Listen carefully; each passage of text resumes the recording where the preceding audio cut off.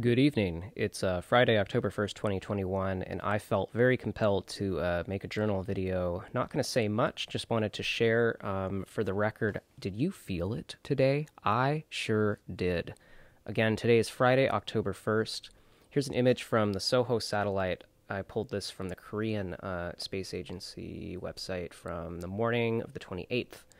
And there are two little splurges, two little coronal mass ejections coming out of the sun. Again, this image from stereo A facing the sun. So Earth is like literally right out of the field of view to the right here. This is not a functioning video, but the mobile version, the mobile app for the KSB site does have a pretty good video feed going. So I recommend that. So again, that was just a image at 9:18 in the morning from stereo A. Okay, we'll jump over here to NOAA's space weather website. Nothing great going on in terms of solar wind, but that's separate from the particle ejections shown here by the Enlil model. So they called this only a KP4 event for 9 hours today. I felt it early this morning, going to work, throughout the day, just a feeling of grogginess, brain fog, increased blood pressure. It's very subjective, I think, on the person, but also based on the location. So they call this thing the KP index for the whole Earth because, these particle interactions affecting the ionosphere supposedly affect the whole Earth at one time. But I would think, I do think that there are local variations in locales and individuals in terms of how it's perceived. So there's the particles coming towards the Earth there, and there's the hit today on October 1st. Particle density up to about 45 per cubic centimeter. Let's see if I can pause this right in the morning, about an hour after it happened. So that image from Soho here, this image is from the red satellite looking towards the sun. Okay, we're looking like that.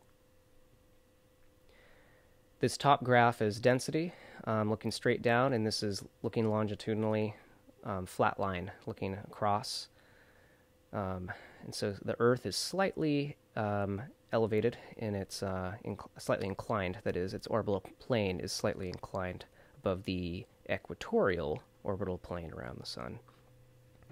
And then down here, this is the interesting graph. These pretty colors are the changes in velocity, radial velocity of the particles.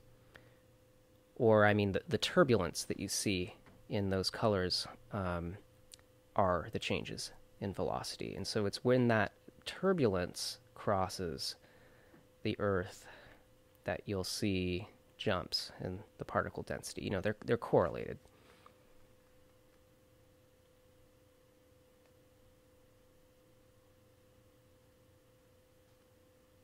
Pretty cool to watch when you can visualize in your mind what's going on. If you think I'm talking total nonsense about all of this, well then, respect to you. I encourage you to read more. Or perhaps less, or else why would you be here? And then in the background I've got this document open that's floating around. It's probably going to go down the memory hole pretty soon. I won't say anything about the contents of this document. This author clearly has an agenda, particularly what they say at the end. But I do like how all these sources are gathered together in a logical order, at least with the thesis that they present. Sorry, didn't mean to really say anything about that in this journaling video. I mostly wanted to ask, did you feel it today? Did you feel this? I did. Let me know in the comments. Valete, amici. Gratias pro spectantibus. Bye-bye.